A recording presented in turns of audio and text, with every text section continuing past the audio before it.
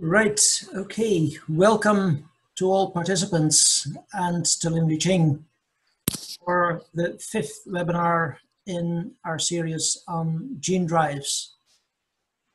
We have had 4 webinars over the past 2 weeks introducing the technology and other aspects of it. I'll briefly summarize them in a minute. Then there's a few technical remarks for you, and then I'll introduce Ching.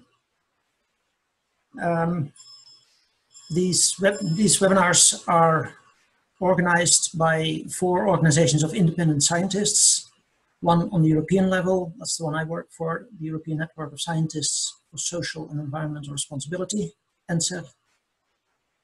There's a German one, the Federation of German Scientists, a Swiss one, the Critical Scientists Switzerland, and the French one, Sciences Citoyennes. 3 of these 4 ran a research project over the past 2 or 3 years and wrote a report about gene drives, which we published last summer, a year ago, and presented it at a symposium in Bern in Switzerland.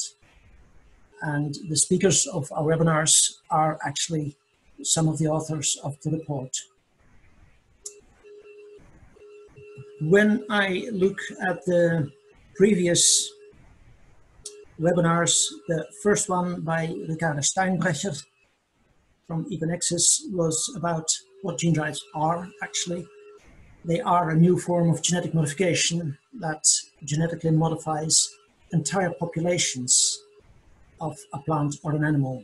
So not just one animal or plant, but whole populations at a time.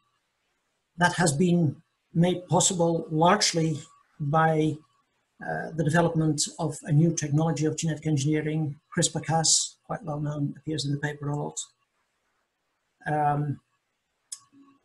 But an important thing to say is that no gene drives have actually been released in the wild yet. Some are being developed, but most ideas about them are only that yet, just ideas. But a lot of thinking work is being done about it, and a lot of preparatory lab work as well. There are a lot of limitations and uncertainties, Ricardo explained, particularly on the molecular level, particularly due to this technique of CRISPR-Cas, which is by far not as exact as its users like to make us believe, but also ecologically. Gene drives potentially have such a large influence on the ecosystem in which they are intended to be used that they may have all sorts of side effects. You can imagine that not just the targeted population will react, but also its enemies and every plant or animal that interacts with this population. So we need to find out about that. And the dilemma of gene drives is that it is impossible really to test them properly before releasing them, because they're meant to be used in the wild. And if you release them for any test, that is already an exploitation. You're using them then. So that is a big dilemma. And as Ricardo said, even if they work as intended, it doesn't mean it isn't a problem. But even if they do not work as intended, it still doesn't mean it isn't a problem. The second webinar was by Mark Wells, also from ENSSER, and written about the applications, what are gene drives being used for. The main research work is with insects and fungi, moles. It is highly uncertain, he said, if gene drives can be made to work in mammals, and even more so in plants. People want to, for instance, for mice, rats, or starlings that are invasive species here and there in the world. But they haven't proven that it is possible yet. With mosquitoes, they are the furthest. There is a gene drive being developed to eradicate malaria in mosquito populations. And the people who are doing that want to test it in Burkina Faso in Africa, but they haven't started with the tests yet. This is a disease application, interrupting disease transmission. There are also agricultural applications for pest control. I shouldn't say there are. People want to develop gene drives for such applications. And as I also said already, for the control of invasive species. That was the main bit of Mark's webinar. Then came Tamara Lebrecht of Critical Scientists Switzerland, who talked about the social aspects.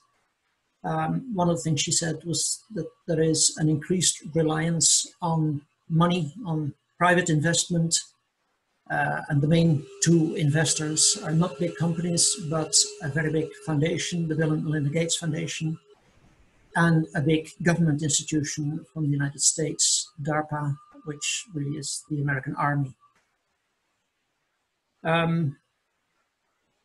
The financial ties of the scientists who do it may jeopardize the independence of their research, which is a very important point, because gene drives are potentially so powerful that it is really important to include the people affected by them when they would be applied.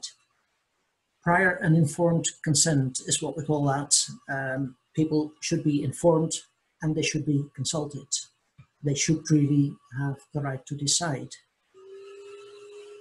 The precautionary principle, Tamara said, also applies to gene drives. That principle says that if there is any reasonable indication that harm may arise, governments should take measure to prevent or abolish such harm. And with gene drives, there are plenty of indications that such harm might arise. So governments would do well to apply the precautionary principle and not allow any gene drives to be released as yet, until much more research has been done into them. There's a lot of hype around gene drives, particularly because of the technique of CRISPR-Cas, of which many claims are made, but most gene drives do not exist yet. So the claims are very often exaggerated. And maybe the most important thing that Tamara said was we should change the starting point. We shouldn't take the technology as a starting point and think if we should use it. We should take the problem as a starting point. What problem are we wanting to solve in each case? What is the question we're asking? And what are the potential answers? What technologies or what other means of solving this problem are already existing or are in development? And then the people concerned should decide which route to follow, which means to use. The fourth webinar was by Christopher Preston from the United States, Montana University, if I'm correct, about the ethical aspects of gene drives. He said there are three ways, basically, that you can look at gene drives from a moral point of view. You can try and weigh the benefits and the harms against each other. That points you, for instance, to the fact that there's a lot of uncertainty about them, as Ricardo had already explained. So it's difficult to make a good decision from that perspective, through that lens. If you look through that lens, you call them three lenses. Benefits and harm is one lens. The second lens he mentioned is justice. Are there any constraints from the point of view of fairness, justice? And that points you, for instance, to the fact that people should have self-determination, that the people concerned, the people affected by gene drives should be able to decide whether they want them or not. And a third lens, a third ethical lens through which you could look at gene drives is the worldview or the attitude of the people who develop them. Is that what you want to use in practice? And that tells you, for instance, that gene drives will be promoting a synthetic age as Christopher called it, an age in which we try to solve everything by synthetic means, by technofixes. Gene drives deserve close, inclusive, and transparent ethical scrutiny, as Christopher said. But the dilemma, and this mainly came up during the question and answer session of that webinar, was that you cannot really impose ethics upon technology development. That is a big problem. Norway has made a good effort. They have a genetic engineering law which gives the government the opportunity to use ethical considerations, but it's an opportunity. The government is not obliged. And also it doesn't prescribe what kind of ethical considerations the government should use. But there are a lot of different ethical considerations. So this is a dilemma. Ethics should really rule or govern technology developments like that of gene drives, but you can't impose it upon it. It's very important that we think about the ethical aspects, but it's even more important that somebody does it, that somebody steps in and makes them rule the technology development. And that can only be any person who is concerned in the development of a specific gene drive. Right, sorry for taking so long, but we had 4 gene drives before this one, so that's a lot to summarize. I've been very brief. A technical point for the participants. We keep your webcams switched off, unfortunately.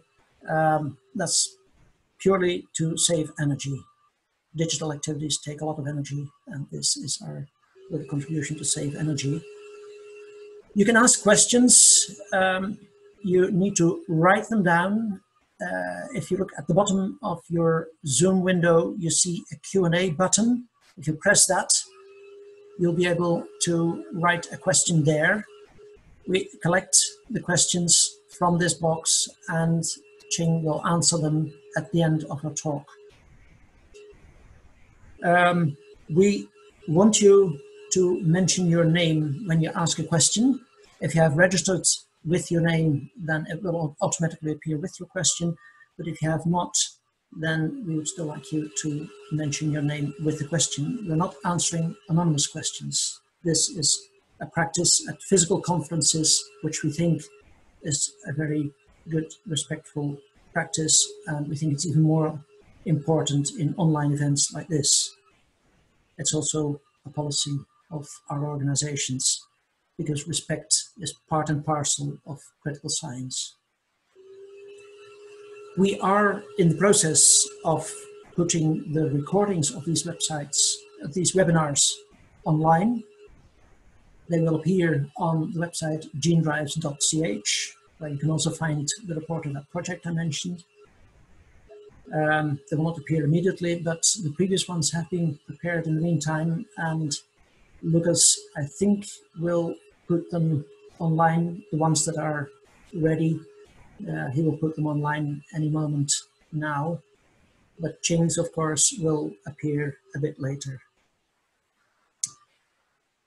For privacy reasons, I shall not read out your name when I read out your question. I shall read your questions at the end and Ching will answer them, but I shall not call out your name because this recording will be put online. Privacy law in the EU demands that we will get your written permission if we say your name in that case. So to avoid this, we don't mention your name, but we want to see it. I think that is most of what I should say. Lucas, I don't know if you want to say anything yet about putting the recordings online, do you? No. You don't? Okay. Well, this can be nice and brief. That leaves me to introduce Ching then. Lim Li Ching has studied ecology and development studies, and she is currently senior researcher at the ThirdWorldNetwork. TWN, which is an international NGO based in Malaysia. But Ching lives in London, lives and works for TWN in London. And she coordinates the biosafety and sustainable agriculture programs of Third World Network. She is also, that's very relevant for the topic of gene drives, a member of 2 technical expert groups of the United Nations, one under the Cartagena Protocol on Biosafety, which concerns GMOs, genetically engineered organisms. That's the technical expert group on socioeconomic considerations about GMOs. And the other one is under the Convention on Biological Diversity, and that's the technical expert group on synthetic biology, which is a concept that includes gene drives. And she's also a member of the International Panel of Experts on Sustainable Food Systems. That's also the United Nations, is it, Ching? It's not. Oh. Well, it's a global body anyway. That was all. I'd like to give the word to Ching with this. Ching, please take the screen, not the floor, but the screen. Thank you very much, Deirdre. I will share my screen with her, which has the presentation, and I've been asked to turn off my camera. So I'll say hi to everyone now, and then I'll turn off my camera just because in terms of connections and clarity of the sound and all that. So I'll do that in a bit when I share my screen.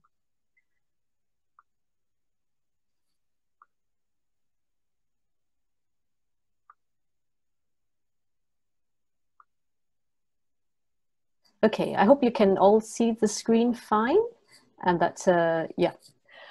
So I've been asked to talk about the legal and regulatory aspects of gene drives, and this is of course, as mentioned by Deirdre, a result of some research and writing work we did a couple of years ago and published last year, published by 3 of the scientific organizations, the independent scientific organizations that are organizing this seminar: ENSSER, Critical Scientists Switzerland, and the Federation of German Scientists. So just to give you the context of what we were looking at and the scope of the work we did, these were the questions that we had looked at answering in terms of what are the relevant international and other legal and regulatory instruments and processes relevant to gene drives and gene drive organisms. We looked particularly at the Convention on Biological Diversity and 2 of its protocols, the Cartagena Protocol on Biosafety and the Nagoya Kuala Lumpur Supplementary Protocol on Liability and Redress.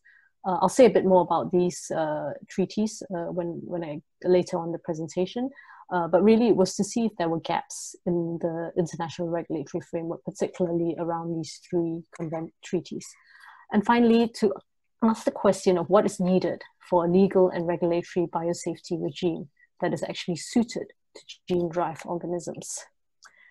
Now, I mean, we know that, and by definition, gene drive organisms are defined as genetically modified organisms, and therefore they do actually come under regulation, whether it's international or through national biosafety laws. Then the question is then, what makes gene drive organisms different, such that we have to look closely at the legal and regulatory aspects? I think firstly, it's the fact that they are designed to spread and persist in populations. And in this case, and throughout the whole of our chapter, we had the case of global gene drives in mind. That is the gene drives that are that will spread to all populations that are connected by gene flow. And also which are, the subject of a lot of research and attention. For example, for the gene drives that are planned and research in terms of the mosquitoes for malaria eradication.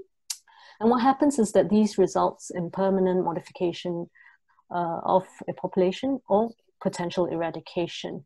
In many cases, the effects will be irreversible. Now, this, of course, is different from the genetically modified organisms with which the world has dealt with so far. Because in many cases with GM crops, for example, the idea is not that you want them to spread and persist, but that you want to actually restrict gene flow, you risk assess for that, you risk mitigate for that. But this is a very different case where gene-drive organisms are actually designed purposefully to spread and persist.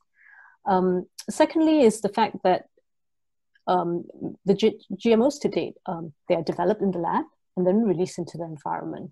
Our experience so far has been largely with GM crops in cultivated fields.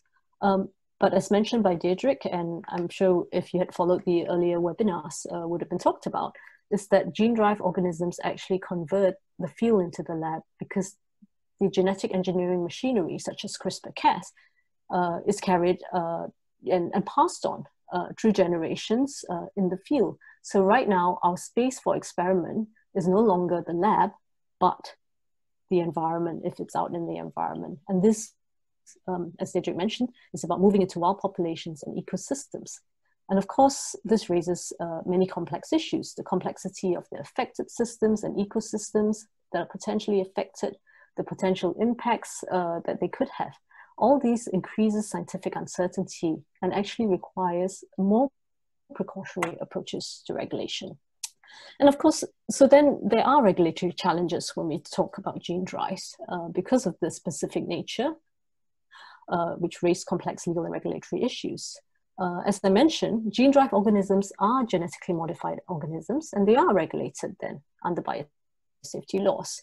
The question is whether these current laws are fully equipped to address the specific challenges that gene drives and GDOs raise.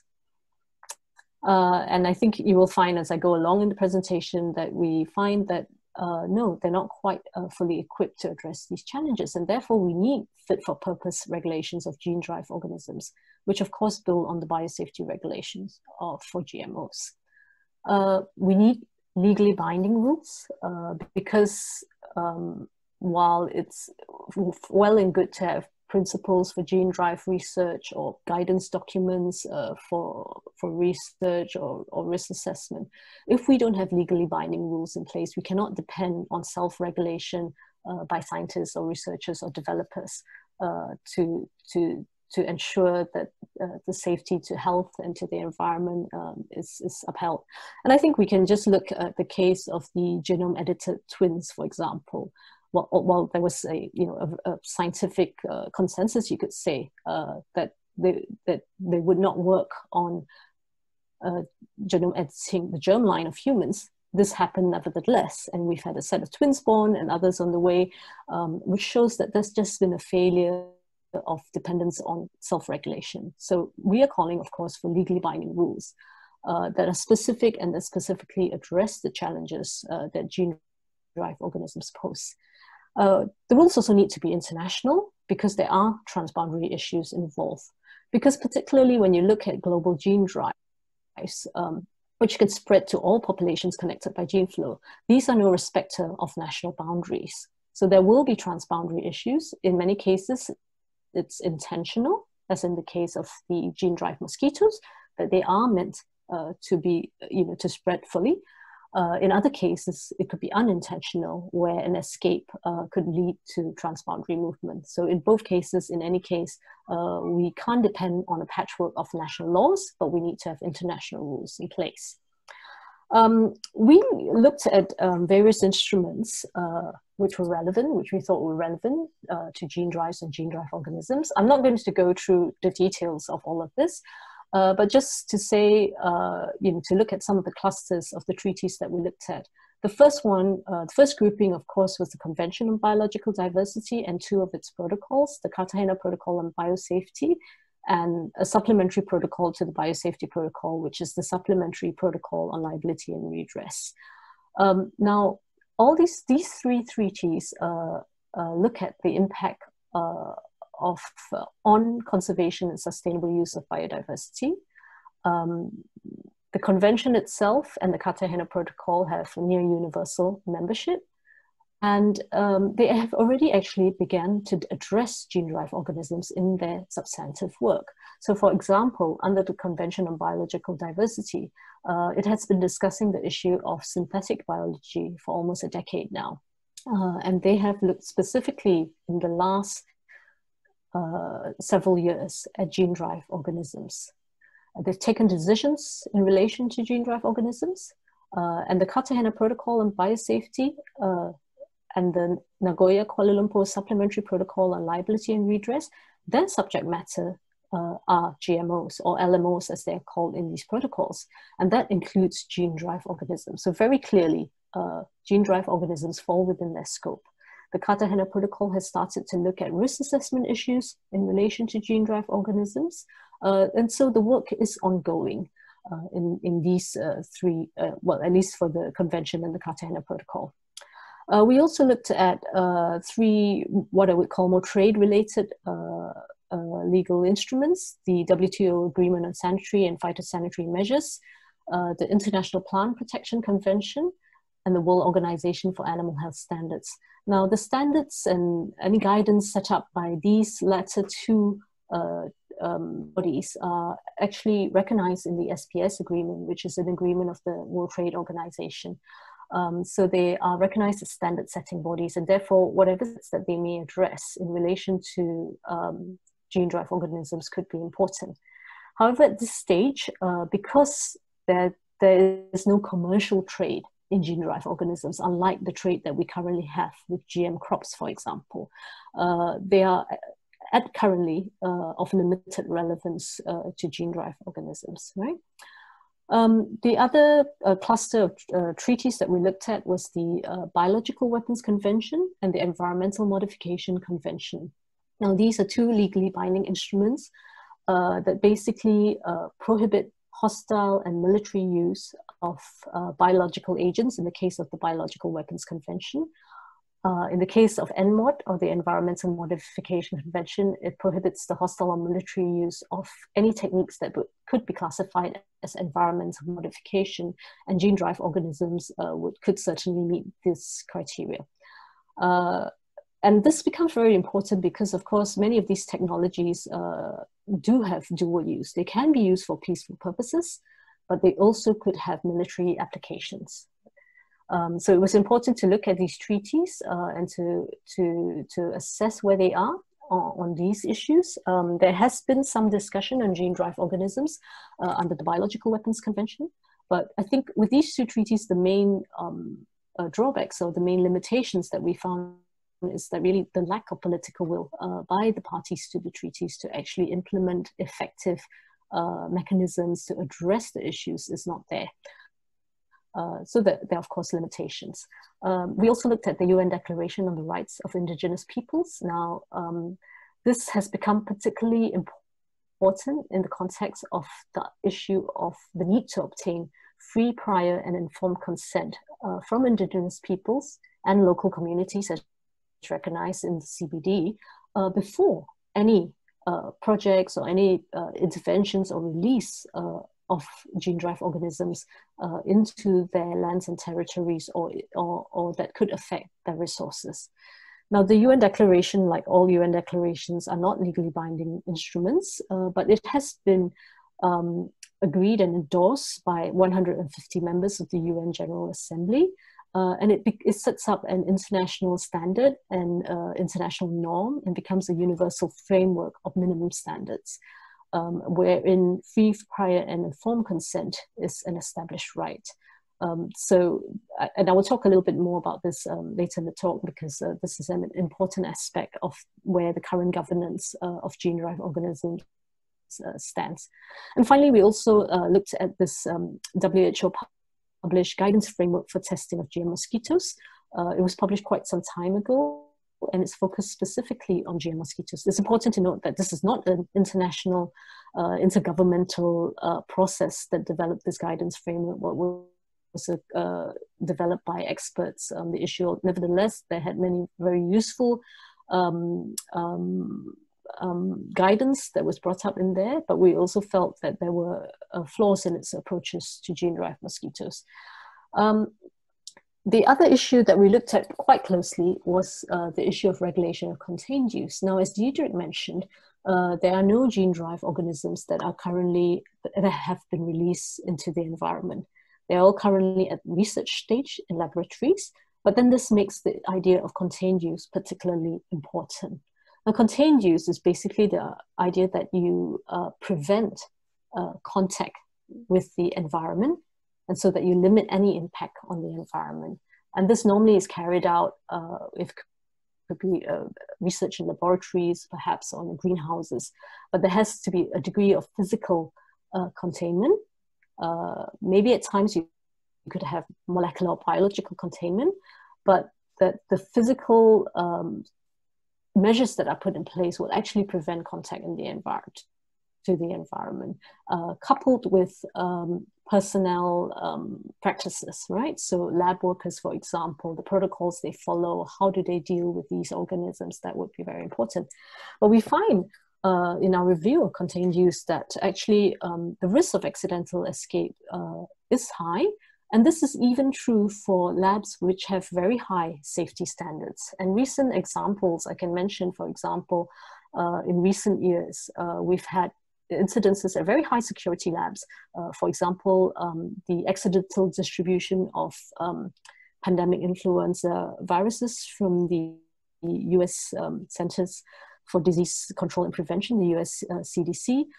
We have had incidences of improperly stored vials of viable smallpox samples at the US National Institutes of Health. And of course, many people remember the anthrax, the accidental distribution of anthrax, which came from basically a very high security military lab.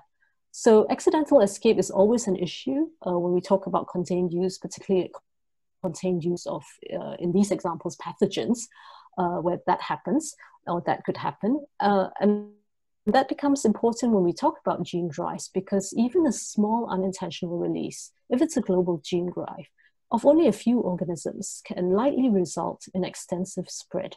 And this could also go beyond national borders. So I think this is an area that we found really needs to come under close scrutiny. Now, a GMO that is destined for contained use is subject to provisions of the Cartagena Protocol on biosafety, but a lot of the policy space is left to the national governments. So national standards are particularly important in regard to contained use. But the question is then, the question we asked was whether is this adequate for gene-drive organisms where you do have particular characteristics like the potential to spread or to potentially eradicate populations. Are these national standards adequate to deal with gene-drive organisms? And finally, there are no international contained use regulations for GMOs. There are some guidelines, for example, published by the WHO or the US Departments of Human Health Services, which are more or less taken as de facto international standards, but there's nothing legally binding, nothing legally binding internationally for GMOs or for lab safety, and there's none specific for the risks of gene-drive organisms. So we found this to be a particularly big gap that needs to be addressed. So from the review that we did, when we looked at all these various legal instruments and regulatory processes, we found that, okay, there are existing international instruments that relate to various aspects of gene-drive governance, but there are gaps in their coverage as well in addressing the specific challenges. And we concluded that the CBD and its the two protocols, the Cartagena Protocol on biosafety and the supplementary protocol on liability and redress, they currently offer the most comprehensive international structure. They are already dealing with the issue of GDOs. They have started to address the issue through some of the decision and work that is going on intercessionally. And there is opportunity, for example, to explicitly locate broader governance of gene-drive organisms under the CBD and specific regulatory governance to the Cartagena Protocol with the supplementary protocol addressing liability issues, because that, of course, is subject matter. But then there are still limitations that need to be addressed, but including in the area of contained use. Of course, when the CBD was adopted in 1992, the Cartagena Protocol came into force in 2001. That's about more than 20 years ago when these treaties were drafted. So they did not necessarily, have the full spectrum of risks, for example, that gene-drive organisms could pose in mind. They were not specifically drafted for the specific design of gene-drive organisms to spread and persist. They were designed, especially the Cartagena Protocol, focusing very much on genetically modified organisms. So then we need to really look at how the provisions of these protocols of the CBD can become actively responsive to the specificities and risks of gene-derived organisms. Then we also have, we need to step up efforts to ensure the implementation of and compliance with the CBD and its protocols are improved, because there's a lot of room for improvement. And at the same time, there's a need for work in other fora and on other instruments to address specific aspects of GDO regulation. And this could be, for example, if we talk about dual use, that would come under the purview, definitely within the mandate of the Biological and Toxins Weapons Convention. So I think we're still very far from an overview of a robust international regulatory system that is able to adequately regulate the risks and adequately regulate gene-derived organisms. I want to turn to, in the next part of my presentation, to just identify some of the key elements that we thought would be important of a legal and regulatory regime for gene-derived organisms. Firstly to say, and I think this has already been mentioned by Deirdre, very much so, both the CBD and the Cartagena Protocol, they operate the principles of precaution, the precautionary principle, and the polluter pays principle very much underpin them, right? And as Deirdre mentioned, the precautionary principle is, in cases of where there is scientific uncertainty, where there is some indication of harm, where governments can actually take action to mitigate the harm, right? And it actually guides environmental decision-making under conditions of places responsibility on those producing the pollution to pay for damage to the environment and human health. And this is very much tied to the concept of liability and redress as well. So really, we would say that in any regulatory regime that addresses gene-derived organisms, really these two principles need to be operationalized, and the purpose is to avoid harm, to take anticipatory action to prevent that harm, and to ensure at the end of the day that there is justice for victims of harm if damage occurs.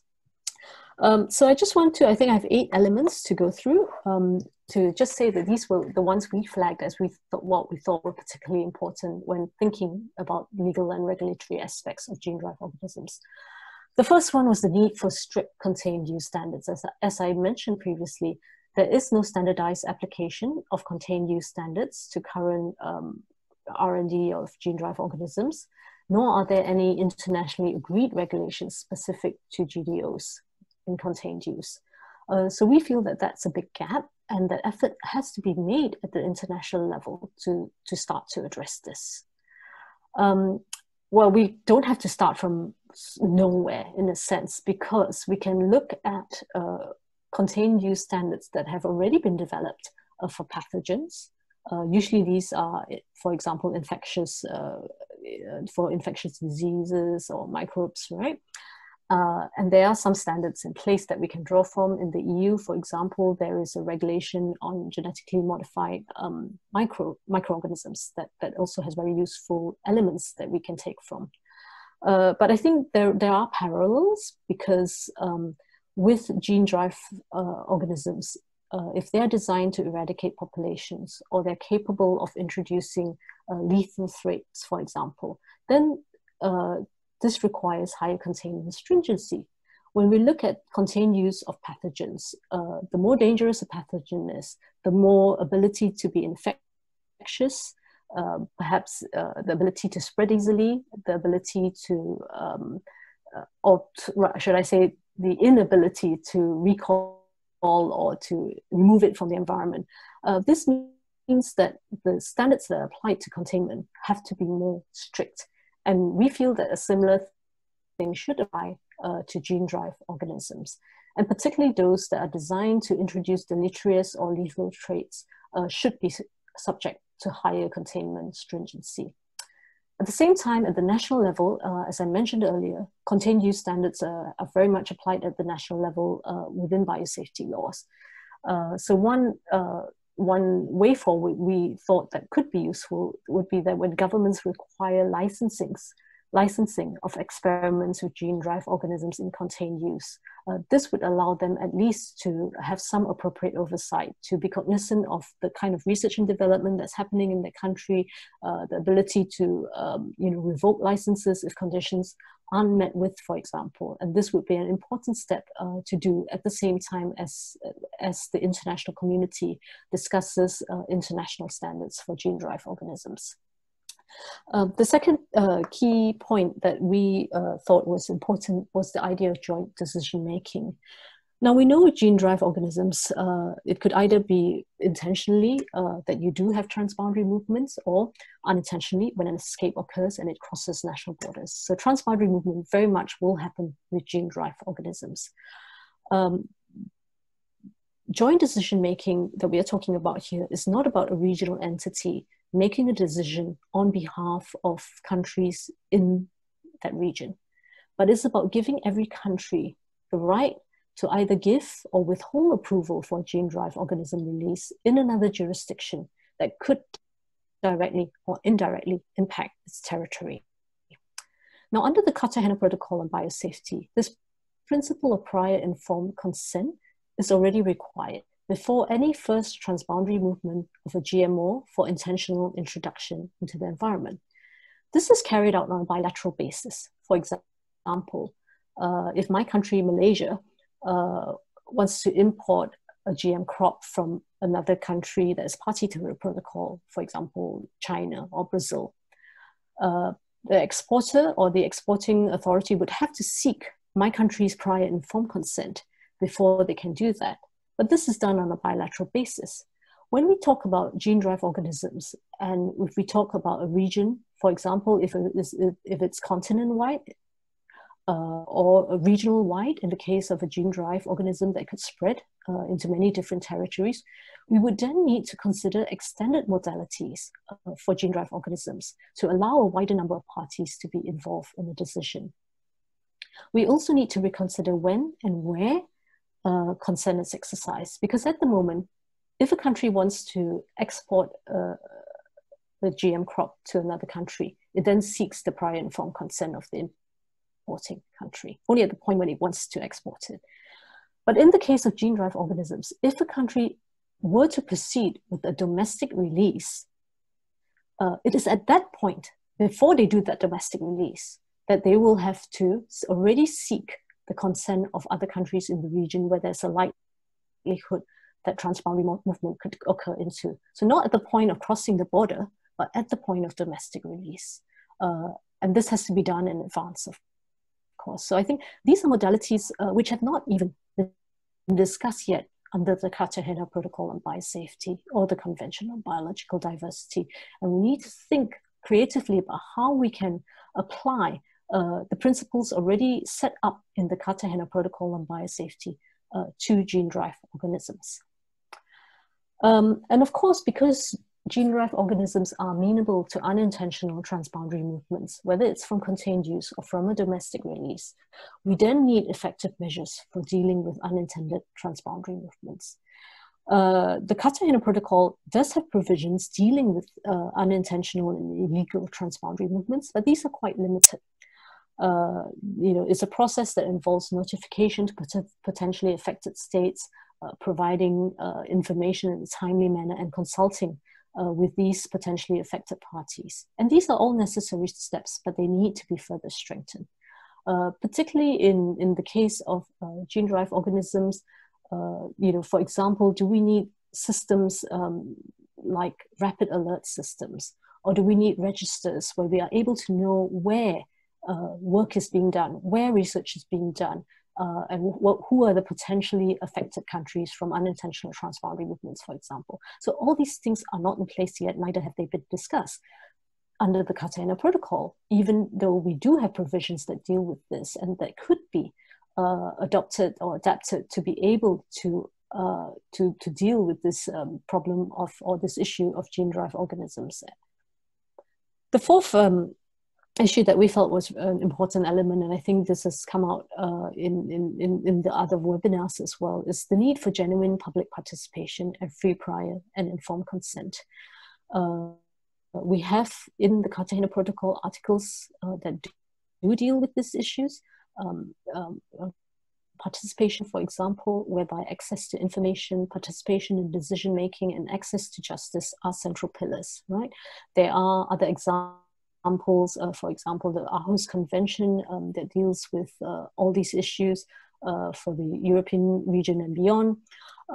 That would be important standards that we could look at and to design and to say what's important for the case of gene-derived organisms. In terms of the issue of free, prior, and informed consent, this has already been discussed quite extensively within the expert groups of the CBD, and parties in 2018 actually preconditioned free, prior, and informed consent, or the national equivalents. You'll see different terms being used here, but the main idea is that there has to be free, prior, informed consent sought or obtained from potentially affected indigenous peoples and local communities before any introduction into the environment of gene-derived organisms. Now, there are no international guidelines yet on this issue, but of course, as I mentioned, there are international norms and standards set by the UN Declaration on the Rights of Indigenous Peoples, and the CBD itself has adopted a voluntary guideline called the Moats-Kut-Style Voluntary Guideline that deals with the issue of free, prior, and informed consent when accessing the traditional knowledge of Indigenous peoples and local communities. So there are details and standards within these instruments that could be considered and developed to apply specifically for gene-derived organisms, and there's opportunity there to be able to do that. Fifthly, another very important issue, I think this would have been covered in the first two webinars on the scientific aspects and the application of gene drives. As we know that gene-derived organisms have novel features, making them distinct from current GMOs and therefore posing challenges for risk assessment. There has been a technical expert group on risk assessment that's been set up under the Cartagena Protocol on biosafety. They met earlier this year in an online manner, and they have recommended actually that guidance for risk assessment for gene-derived organisms should be developed. And I think part of the discussion was really a lot about we need to be able to also acknowledge that there are limitations and uncertainties. There could be data limitations, for example, if we don't have enough information in terms of the ecosystems that are going to be affected by gene-derived organisms. There could be also methodological limitations. For example, can you use the approach which you do for GMOs, where you move from the lab to a field trial to an open release? In the case of gene-derived organisms, as Deirdre mentioned right at the start, a field release, a small release, is already an environmental release because of its capacity to spread. So how do we then deal with this, that we cannot actually carry out and perform a risk assessment particularly to detect for unintended effects? And what do we do when this risk assessment is not possible? How do we then acknowledge and how do we guide decision making?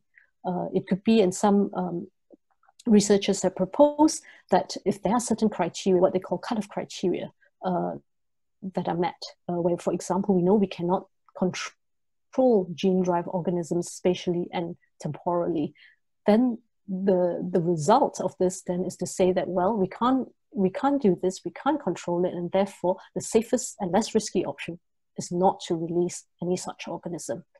And these are things that have to be discussed and very fully and robustly.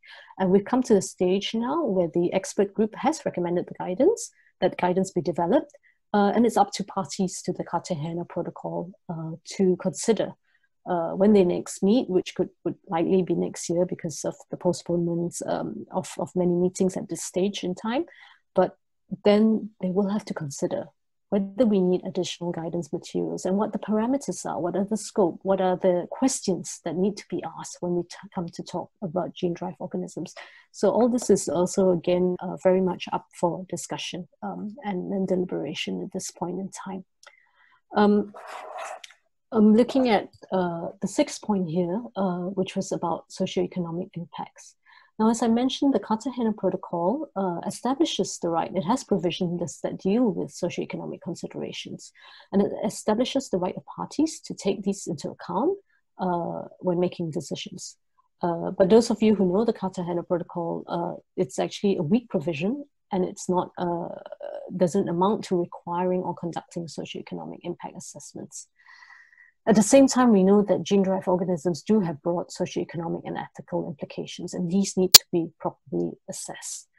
Now, how do we do this when we take decisions on gene-derived organisms? This is absolutely a critical aspect of their governance.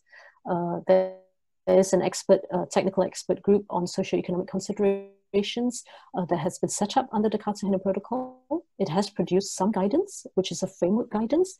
It's very broad, and we're still deliberating. I mean, there's still many discussions to be had on this. So it's very preliminary at this stage.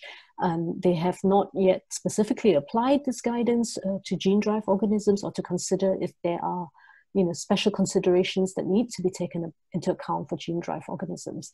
So even in the case of GMOs, it is quite preliminary and at the beginning stage, much less so when we come to talk about gene-derived organisms. So this is the current status under the Cartagena Protocol when it comes to socioeconomic considerations.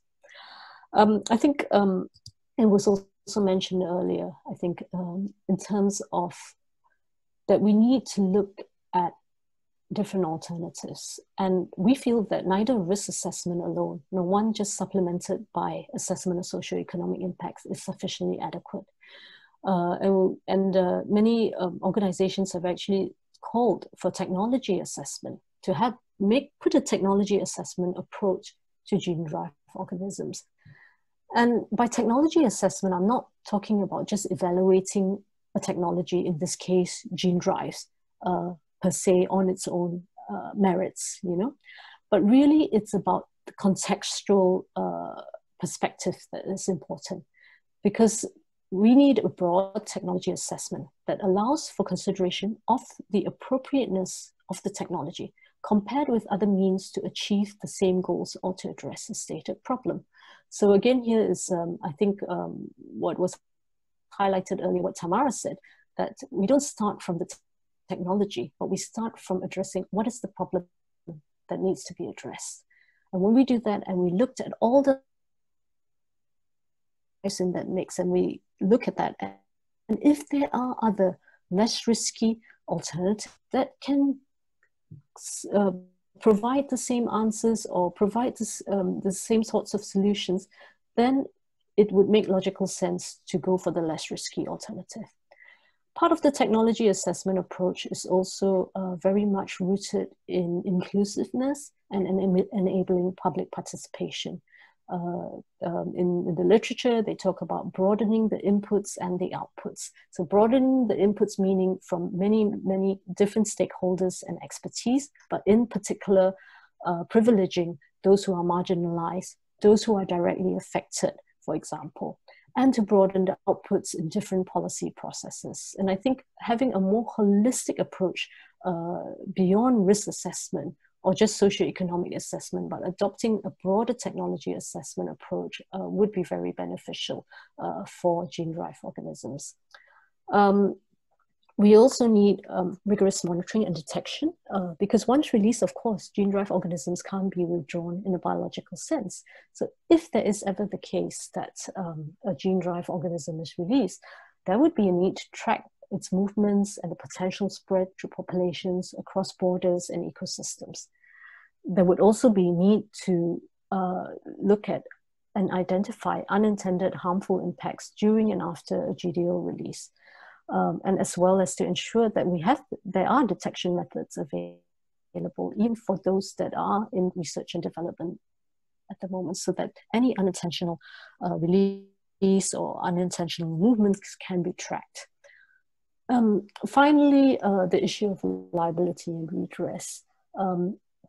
We came to the conclusion that the minimum requirement for gene-derived organisms would be an international civil liability regime with a strict liability standard. Now, there's none at the moment that is in place for GMOs. we have an international law, the Supplementary Protocol on Liability and Redress, which is supplement to the Cartagena Protocol on Biosafety. It's an international legally binding instrument, but it does have its limitations. It operates on the basis of an administrative approach to liability, which means that competent authorities take response measures when there is damage to the environment in this case. Yeah? But it's not a process by which, for example, we have an international regime that allows those who are responsible for the damage to be taken to court and cases to proceed on that basis. We don't have something international for that. Although there are provisions within the supplementary protocol that encourages parties to utilize or develop their national civil liability laws and to review this provision. So this is still very much a conversation that needs to be had. Secondly, while the supplementary protocol has a strict liability standard, and this would be important. Now, strict liability basically means that it's not fault-based, right? You don't have to show duty of care, you don't have to prove a breach of a duty of care, and you don't have to prove that damage has been caused by that breach of duty of care. What happens in a strict liability regime, you will just need to show that there has been damage and that there is a causal link between the GMO or the GDO with that damage. And so basically it reverses the burden of proof, and it's much more in line with a precautionary principle and precautionary approach. The other important point to make is that the issue of financial security, even under the existing supplementary protocol on liability and redress, has not been fully addressed yet. It's there as an enabling provision. It still needs to be discussed by parties and to decide what to do about this. And we feel that this would be important. Financial security from the developers is absolutely necessary, because that has to underpin any liability and redress regime, because even if someone is found liable, if there's no financial security, you may not have the means to be able to provide for the redress or the compensation. So these are still, as you can see, quite a lot of gaps that still need to be addressed internationally. I'm just going to very quickly go through, I don't know how much time I have. Let's see. Okay, I'm just very quickly going to address the COP decision. Now, the CBD met in 2018 and adopted a decision specifically addressing gene-drive organisms. You may be aware that many civil society organizations were calling for a moratorium on environmental release on gene-drive organisms. The parties did not decide on an explicit moratorium. However, they did put some strict precautionary conditions in place, and they said that these conditions should be met before any introduction into the environment of gene-drive organisms, including for experimental or research and development purposes. Now, the conditions stipulated in the decision relate to carrying out risk assessments, to having in place risk management measures, and to obtaining the free, prior, and informed consent of potentially affected indigenous peoples and local communities. Now, as I mentioned earlier, in terms of risk assessments, we don't have any, and risk management, we don't have any international guidance on this yet. We have many gaps and uncertainties, methodological and data limitations.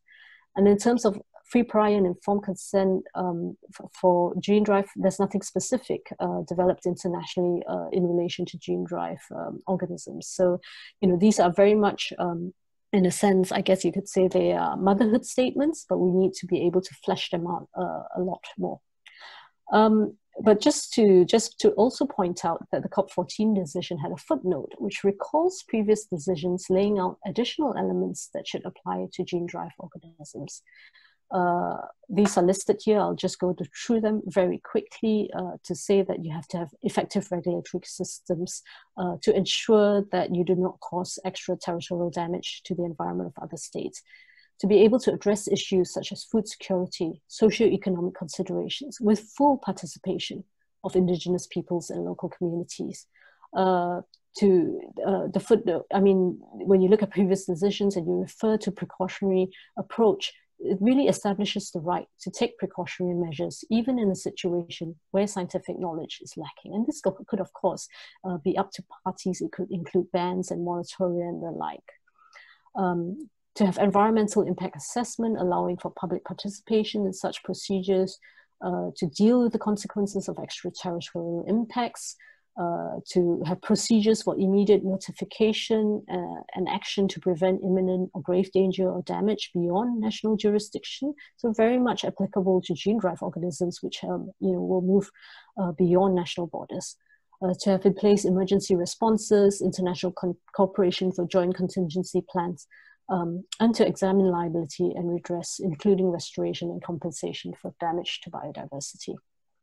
Finally, there is also a footnote that refers to the issue of free, prior, and informed consent. As I mentioned previously, it refers to particular voluntary guidelines which have been adopted by parties to the CBD, which applies to the sharing of knowledge, innovations, and practices of indigenous people and local communities.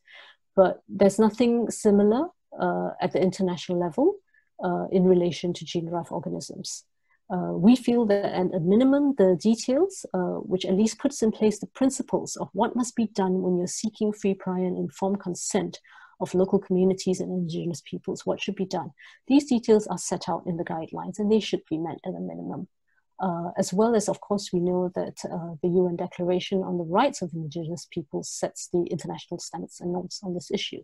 So I can say that within the CBD, of course, as you can see, they have started to address this issue, but very much still, I would say, at the beginning phases. And we feel there are a lot of gaps that need to be addressed. And we need effective international rules that are binding on all countries before any release of gene-derived organisms. And unfortunately, these are not yet in place.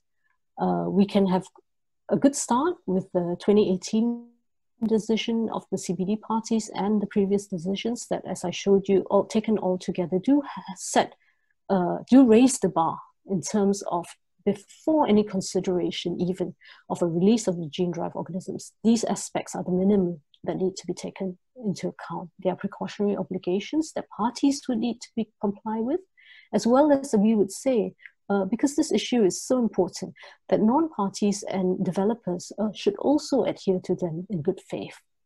We still need the time to deliberate and put in place adequate processes and to properly address these conditions. To begin this discussion at an international level, this has to be done. And if there are moves to release gene-derived organisms before the appropriate regulation is in place, I think this at the end may be counterproductive because it will end up to be more costly, more time-consuming, and more politically challenging. And I think the main point that we are making, and we feel that are important steps to be made, is really that we need, as an international community, to take a pause and to say that, okay, there should be no releases into the environment, including field trials of any gene-derived organism at this stage. That we need to develop at the international level strict contained use standards specific for gene-derived organisms. These, at the national level, we can apply them already to existing research and development in the lab, as well as in terms of transport of any GDOs. We need to make sure that we have the systems in place for monitoring and detection for unintentional releases and unintentional transboundary movements, because this is always a risk and a likelihood of happening, even with escapes from laboratories settings, for example. And that we must have international rules for this constraint period, including for its enforcement and liability and redress, and they have to be effectively operational.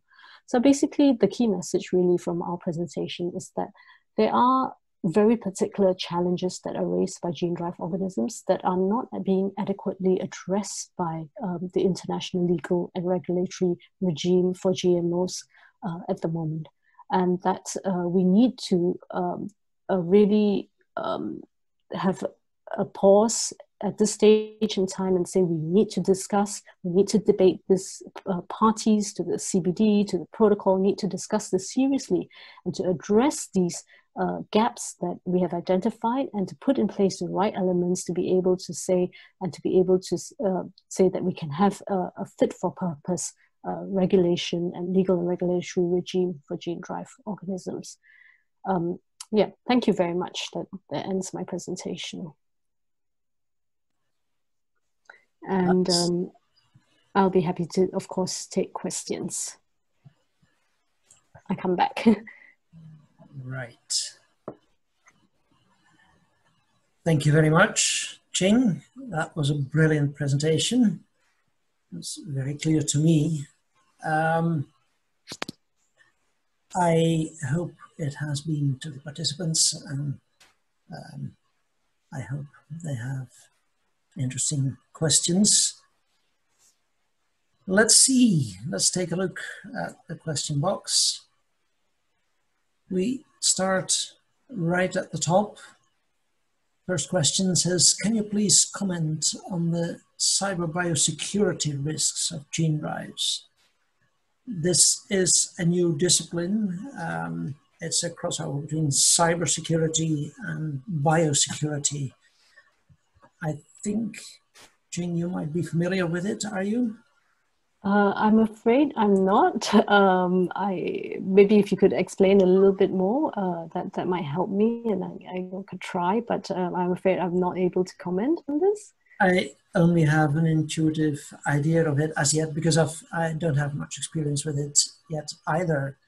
But it's a kind of crossover between the risks of life sciences and related technologies, like genetic engineering, and the risks of digital technologies, of which there are a lot. Mm-hmm. I think in your area, you might think of digital sequence information, for instance. That is specifically an area of cyber biosecurity, I think. Yeah, I wouldn't really be able to comment on the risks, and I'm not sure, in terms of the specific case of gene drives, where this would stem from. The issue of digital sequence information is, of course, something that's also very currently hotly discussed under the Convention on Biological Diversity. Hello, sweetie, I'm in a call. Thanks. Sorry, that was my son just come home from school. But just to say that this issue is being discussed under the CBD and under Nagoya Protocol on access and benefit sharing. Basically, do you want to into the issue of DSI, Deirdre? Yes, if you can say something about what's being done about this digital sequence information in that respect. Yeah. I mean, basically, in terms of what's being discussed under the CBD and the Nagoya Protocol on access and benefit sharing is within the context of access and benefit sharing. So the idea that in the past, for example, a researcher could get a sample of a plant or a virus from a different country and perhaps commercialize it, or what we call in the CBD, utilize it, right? Whether through research and development or through commercial applications, and then obviously gain profit from it perhaps, but there would be no benefit sharing back to the country or the communities that had been the providers of the resource. So in the terms of the new technologies that are now being enabled through synthetic biology and the ability to now be able to, for example, synthesize, say, small organisms, from the data without having access to the physical sample. The question then is that, do you then also allow, and this is a big debate that's happening in the CBD now, in terms of, yes, you could have benefit sharing apply to this as well. Yeah. Right. Yeah. It's an important area, I think, and I know digital sequence information is getting more and more attention from the Biodiversity Convention and the Cartagena Protocol. I think there are more areas probably within cyber biosecurity that the convention and the protocol should look at, really, because it's becoming a big area, particularly with claims that you can do genetic engineering without leaving any traces of it. If that would be true, then big questions arise, for instance, about the identity of organisms, of plants and animals. Are they what they are said to be? Are they natural ones, or agriculturally cultivated ones, or are they genetically engineered ones? If we can't see that, then how do we properly identify them? That is what cyber biosecurity is, I think, or at least a part of it. As far as I understand it, I'm not a specialist. This has been introduced to me within ENSSER, this area. Let's look at the next question. You said we should obtain the full consent of potentially concerned parties. How do we deal with this point, knowing that it could have a global or mondial impact? Who will be in charge of such questions? People, rulers, experts? I think, yeah, this is precisely, you know, what needs to be discussed, which we haven't yet come to the point of doing so at the international level. How do we obtain the consent of potentially concerned parties? Now, in the case of treaties like the CBD, for example, then it would be the governments, right, who are the parties to the treaty. If, for example, if you had an application or a particular intervention which could have a regional impact. Let's just take the case of mosquitoes as an example, because it's a current one and one that is quite, you know, further down the line. If there were developed gene-derived mosquitoes for malaria eradication in Africa, in West Africa, for example, how then would you be able to obtain the consent of all the neighboring countries if you were to release it in one particular country? How, you know, what are the modalities for getting consent of all the countries that could be potentially affected? These are precisely the things that have not been discussed yet. Under the Cartagena Protocol, we only have a bilateral system that's in place, right? Where between an importing and exporting country. So how do we do this? How do we put in place extended modalities? When do we do this? When should the timing be? All these questions still have yet to be discussed, even, I would say. So we haven't even come to that point at the international level. And this would be important to discuss. You know, I think it would be absolutely critical because of that potential for spread beyond national borders. Right. Thank you very much. The next question, this participant says, thanks a lot. Your slide on the international protocols would be very interesting. I thought that was a great overview. I can say to that it will be available in the recording of your webinar, won't it? The question of this participant is, there is no judge having the power to enforce the Cartagena's protocol, question mark. Would there exist a way to force a national judge to apply this protocol nonetheless? Okay. Well, I mean, for treaties like the Cartagena Protocol on Biosafety, there are parties, and it's an international legally binding law, right? So parties, and there are about 172 countries in the world that are parties to this protocol. But it has to be implemented at the national level. And this is done, of course, through national laws. So many countries, for example, have developed national biosafety acts that deal with the subject matter of the Cartagena Protocol. The Cartagena Protocol is an international minimum standard, right? So when countries become parties, they do have obligations to implement the protocol through legal, administrative, or other measures. Most countries choose to develop, enact a national law.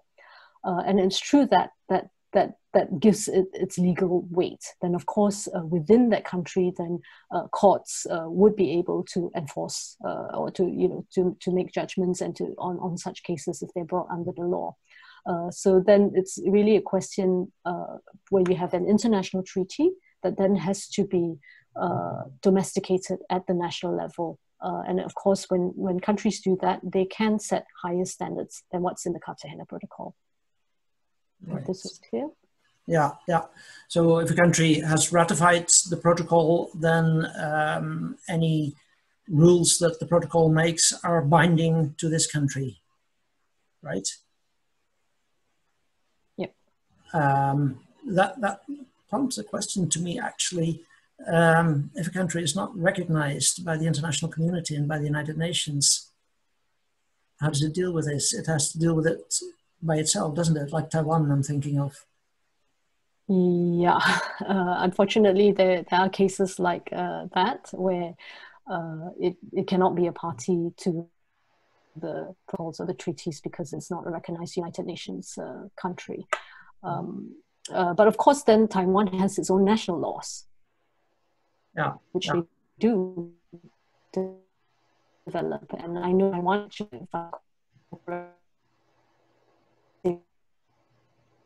Ching, I notice your sound is getting worse.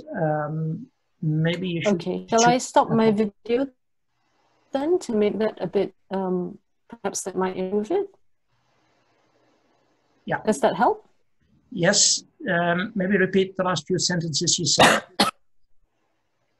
I was just saying, in the case of the example you gave in Taiwan, they do have national laws that deal with biosafety. As far as I can recall, I can't remember exactly whether it was a GM food labeling law or national biosafety law, but they do have laws and regulations. So of course that's at the national level, and they can look to the Cartagena Protocol. Although they can't be a party to the Cartagena Protocol, China is of course a party to the Cartagena Protocol.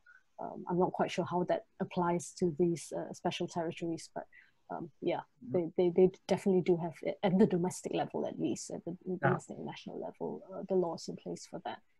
Yeah, yeah. But the majority of the world's countries are, in the meantime, party to the Cartagena Protocol, aren't they? Yes, I think at last count is about 171 parties. 101. Okay, that's 71. 171. 171, right? Yeah. Oh, that's 80 or 90. So that's most countries in the world. Yeah, yeah. Okay, let's look at the next question that runs. Thanks, Ching, for such an excellent presentation. My question is on socioeconomic guidance and to what extent this will be useful given the current provision for socioeconomic consideration in the Cartagena Protocol is still weak. What hope does it give us?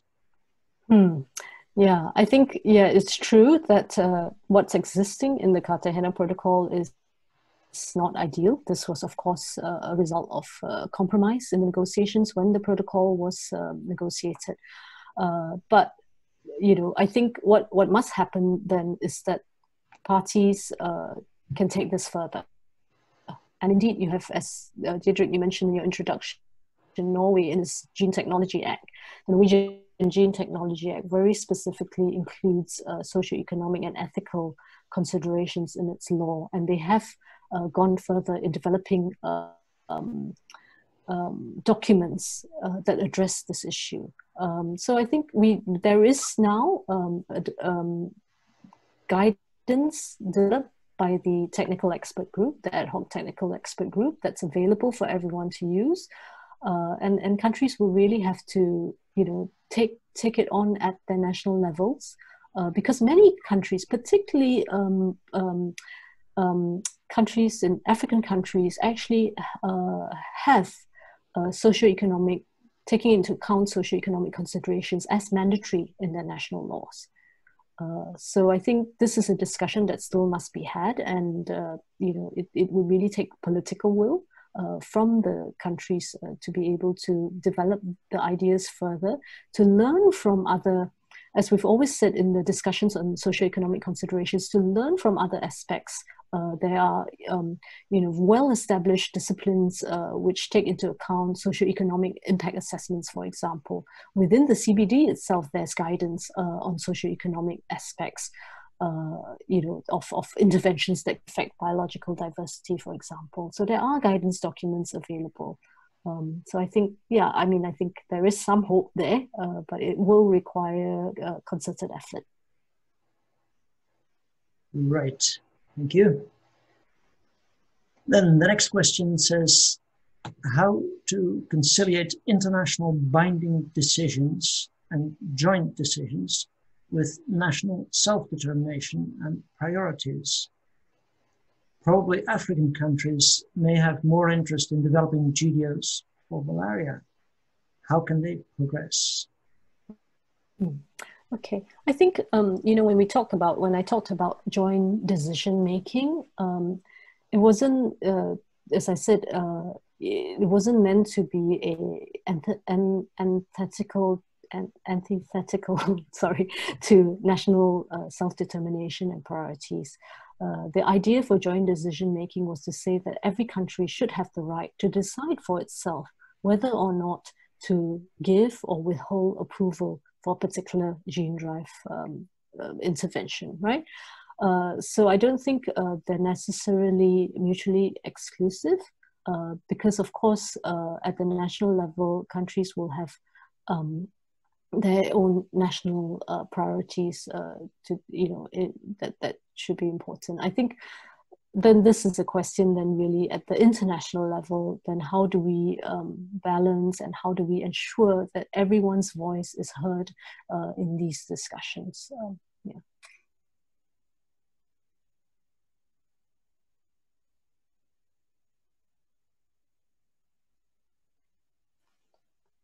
All right, I can't hear. Diedrich, I think you're muted. I was, sorry. That's because I was trying to block the noise of ventilation of my computer. The next question runs, inclusiveness might not be too good to have. Discussing gene drives, among other things, might be a way to use propaganda in favor of gene drives. Moreover, such discussions might accustom people with the idea of eradicating whole species. Do you not fear such risk? Gosh, I think, I think, you know, at the end of the day, we operate very much by the principle of inclusiveness, but also inclusiveness that specifically takes into account the voices and perspectives of those who are marginalized, of those who will be particularly impacted, of those who do not have the, you know, normally the decision-making voice and power as you normally have. Because to be quite honest, the discussion on gene drives has quite often been the domain of expertise, of experts, and not really about, you know, talking to indigenous peoples, for example, to see how they conceptualize. And we've had now, thankfully, in the last 2 meetings of the technical expert group on synthetic biology, representatives from indigenous communities, because before that, they were not present in these discussions. And that quite sadly is often the case, where people who are marginalized, communities who are marginalized, have not had the chance to voice their opinions. And that's brought in different perspective. For example, how they view nature, how indigenous peoples view nature, themselves as part of nature, you know, and have very different conceptions. In the case of, for example, when you talk about eradicating whole species, that is, you know, antithetical to their being and their knowledge. So I think, for me, of course, there's always a danger, you know, in the sense of, but I think we need to open up debate. I think for something as important as this, that could have such potential, far-reaching impacts, we need to have as many people involved in these discussions as possible. Right. Thank you. And the next question says, the USA are not a member, a party to the Biodiversity Convention and the Cartagena Protocol. They declare genome-edited organisms as not GMO, not genetically modified. Could you please comment on the chances to come to a binding agreement on gene drive organisms with the USA, I take it? Yeah, well, it's true. And that's one limitation of the CBD and the Cartagena Protocol. Of course, the US is not a party to either treaty. You know, that's unfortunately the case when it comes to GMOs as well, even though they are one of the largest developers and exporters of GMOs. So I think, but what happens and how this happens is, for example, if you look at the Cartagena Protocol, because most of the countries in the world have become parties to this protocol, and they put in place the national laws to implement their obligations under the protocol. When the US, in the case of GMOs, wants to export to my country, Malaysia, which is party to the protocol, because I have a national law in place, the US will have to follow my national biosafety law. And I think it will work the same way with gene-derived organisms. If the international community agrees, and we already have the legally binding instruments, the CBD and the Cartagena Protocol and the supplementary protocol that deals with GMOs, the question is to either look at how we can, amend, or maybe not even amend, but through decisions of the parties, put in place the standards to deal with gene-derived organisms. Then the US would have to comply with that because it's implemented at the point of each country's national laws. So that's, one way. But of course, yeah, it is, it is an issue that they're not a party to these treaties. Yeah. Thank you. The next question says, thank you for your clear and interesting presentation. As you point out, the idea of developing contained use regulations is an important aspect in gene-drive discussions. You mentioned to begin at the national level, who a broad discipline, specific ones, citizens, NGOs, etc. Who would you recommend to be part of this process? Well, yeah, I think that's important. Obviously at the national level, when it comes to developing biosafety laws and regulations, and that would include the contained use regulations, it's very much been the recommendation that that the breadth of expertise that is brought in is broad. That is not just molecular biologists, for example. It's that we include ethicists, that we include ecologists, that we include citizens, farmers, civil society organizations. I think that that is important and in line with what I said earlier about the principle of inclusivity. Yeah. So in many cases, of course, when I think back to the process of how in my country, when we developed our national law on biosafety, we did have these discussions and tried to broaden it, not always perfectly, of course, but the idea was that to bring as broad a level of expertise as possible, and while also recognizing that the expertise also lies in farmers, with indigenous peoples, with civil society organizations. Yeah. There was a second part to this question, actually, which runs, realistically, do you see this as a continuum, eventually to move to international standards as well? And if so, how would this kind of process begin from the national level to the national level? I would actually see it as parallel processes, because we feel that contained use is really something that hasn't been actively discussed or taken up as much in the discussions on gene-derived organisms. And we feel that that's important. It is an important gap that needs to be addressed. And our proposal was that we could use national law already, because many countries have biosafety laws that include contained use issues. So they could, that discussion has to be had at the national level, as well as at the international level. We need to begin a process, likely, possibly within the convention or within the protocol, to try and talk about this issue of the international standards. So I would see it as parallel processes that need to be done.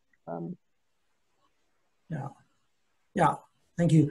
At this point, I'd like to insert a small question of my own, if I may, even though we're running a bit over time. Do you mind, Ching, taking a bit extra time? Sure. Yeah. I mean, I don't know. I'll try to be as short as possible. My question was,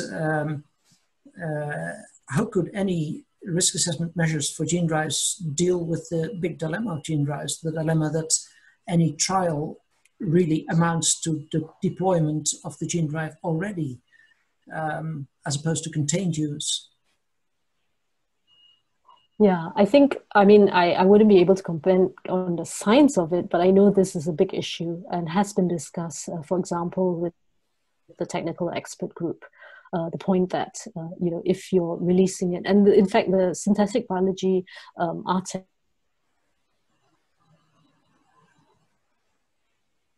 release to the environment could be irreversible, and that even if you're doing or planning to do experiments in islands, which some might Hang on, view as sorry to interrupt you. Please repeat your last few sentences because they dropped away. Okay, yeah. So I was just saying that, in fact, this was already raised by the expert group on synthetic biology when they said that any release to the environment is be irreversible in the case of gene drives.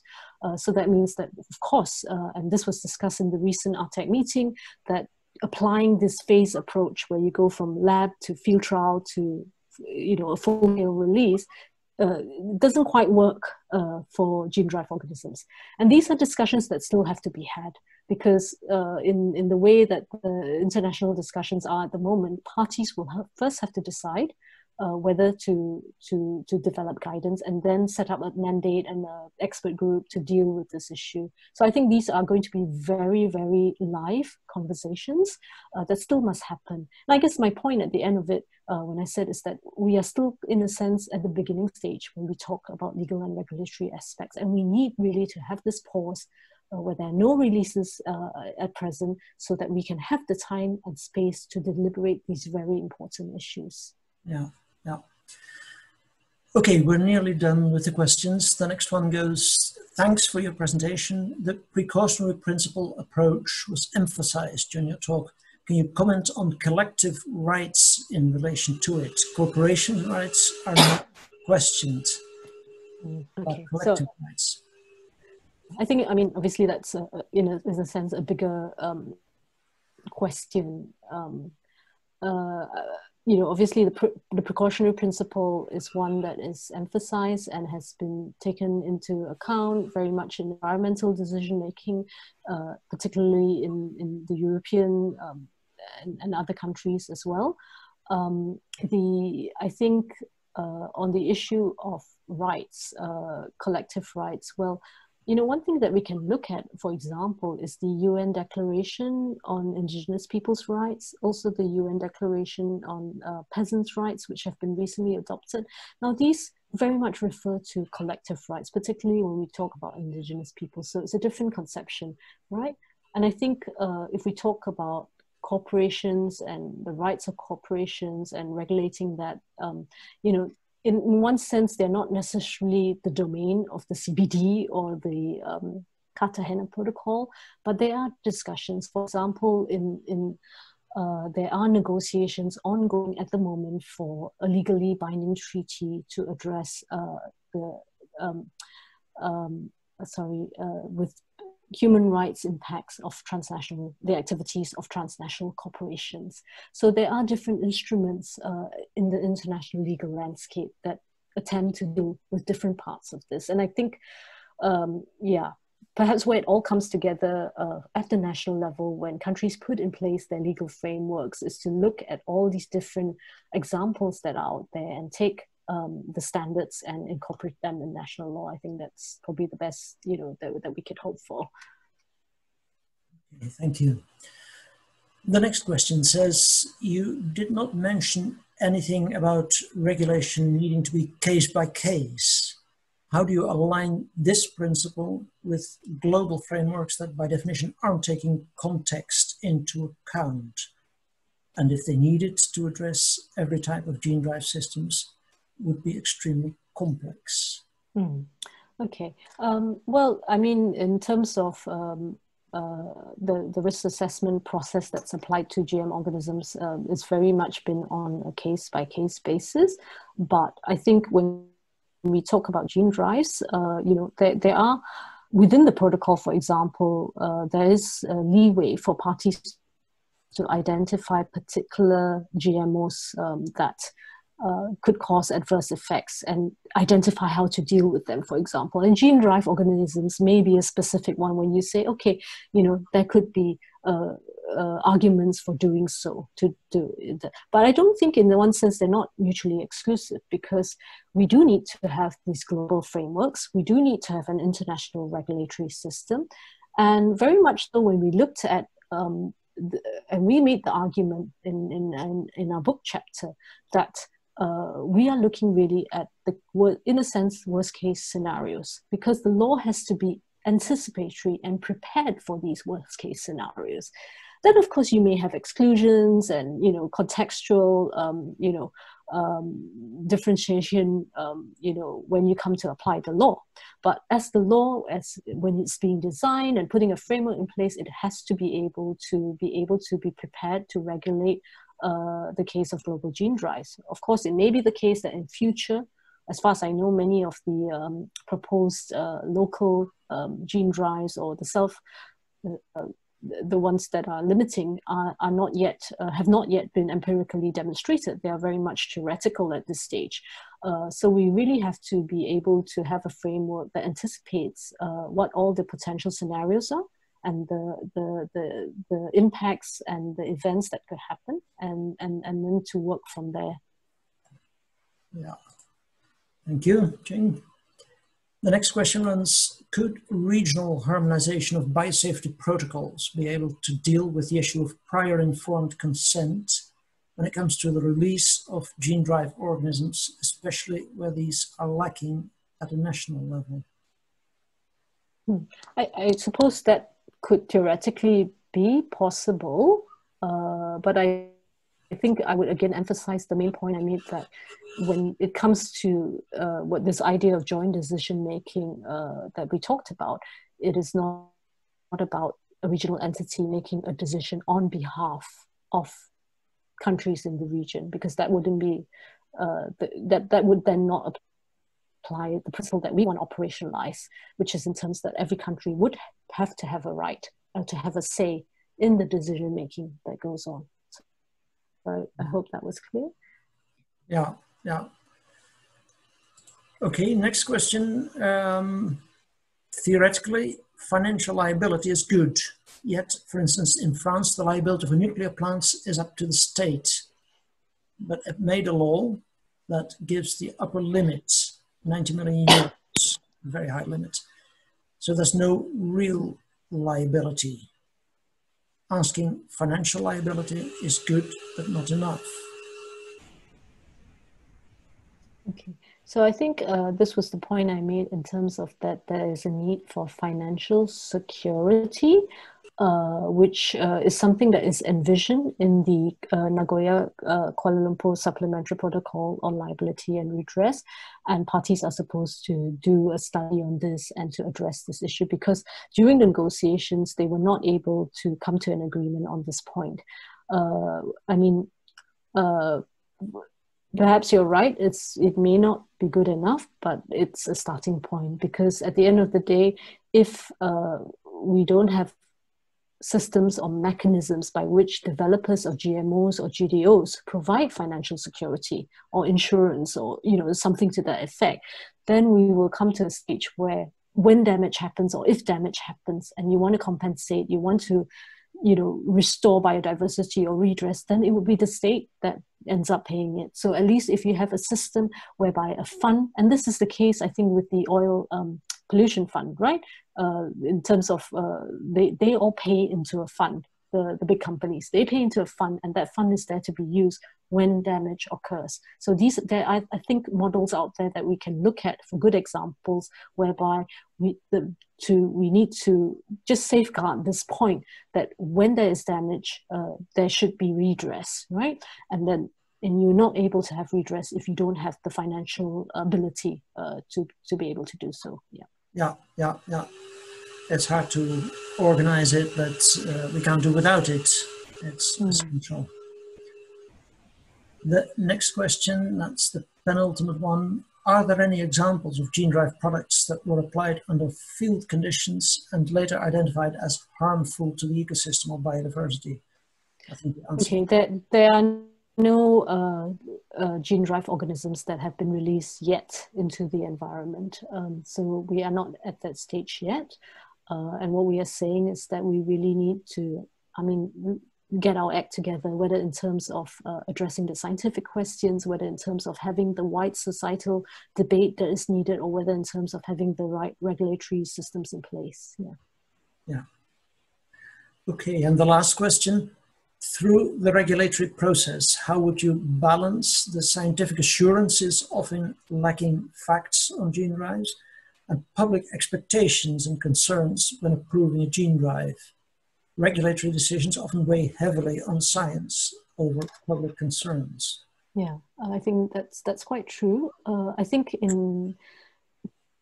through the regulatory process, I would say that this has to then be done through efforts that require public participation, that require taking into consideration the different views of the public, and to have mechanisms that are actually effective for public participation.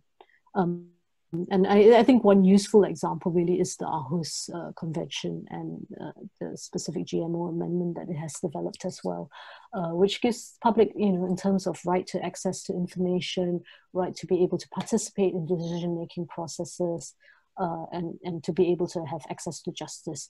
Of course, these things are not perfect, and the law can only go so far. But if you can put provisions in place that deal with this issue of public participation, then I think that we'll be in a better position. Yeah, thank you.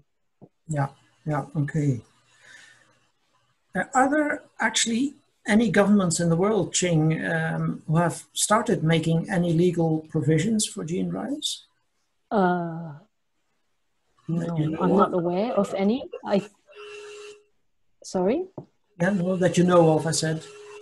Yeah, I think there may be, I'm not sure where this has gone, but I did read something about maybe Nigeria trying to include it in its biosafety law. I'm not sure if that's been, adopted or not. But I guess then there is the question,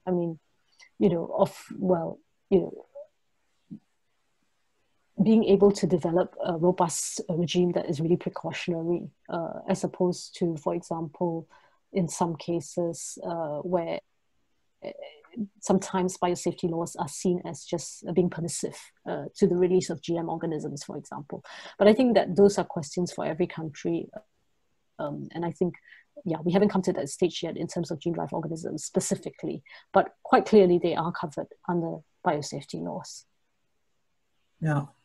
Well, it would be great if Nigeria was the first to do it. That was it. No more questions left. Thank you so much, Ching. It must be a weird experience to give a talk without seeing who is listening to you. Yes. And the drawback is that you cannot hear any applause if it would be there. But I think if I look at the chat, that you might have got some applause if people would have been able to, because here's one person who says, excellent presentation. Thanks so much, Ching. And, there's another one actually who says something else. I have some questions, but we'll send them to all panelists by email. So we might get some questions by email. Thank you again, she says. And she will write to the panel about the very related problems we're currently having in the UK due to the Brexit. That will be interesting to hear. Another participant says, thank you on such an excellent cycle of webinars. That goes for the whole cycle then. Excellent presentation, excellent Zoom web platform. That's for you, Lucas. Hope it would continue. Well, not on gene drives for the moment, but ENSSER certainly plans to give further webinars. So we'll let you know about that. Another participant says, thank you for this excellent presentation. The whole set of presentation has been very informative. Kia kaha, she adds. I don't know what language that is and what it means. And another participant actually says, I think the ECOWAS draft regulations have included synthetic biology, but it doesn't go so far as to provide guidelines on gene-derived organisms. That's maybe informative to you, Ching. One other person says, congratulations, Ching.